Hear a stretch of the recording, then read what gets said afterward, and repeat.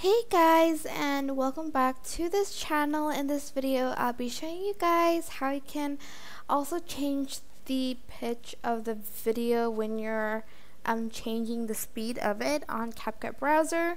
So press the plus button on this, or you can also drag it to the sort of project section, select the video and go to speed. For instance, you want the speed to be quicker, you can do that.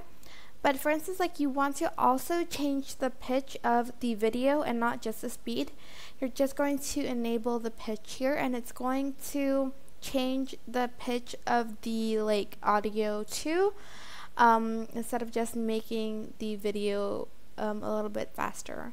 And that is basically it. I hope this tutorial was helpful for you guys.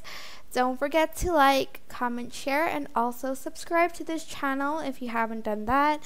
If you have any questions, just leave it in the comment section down below, and I will try my best to answer them all. Thank you so much for watching.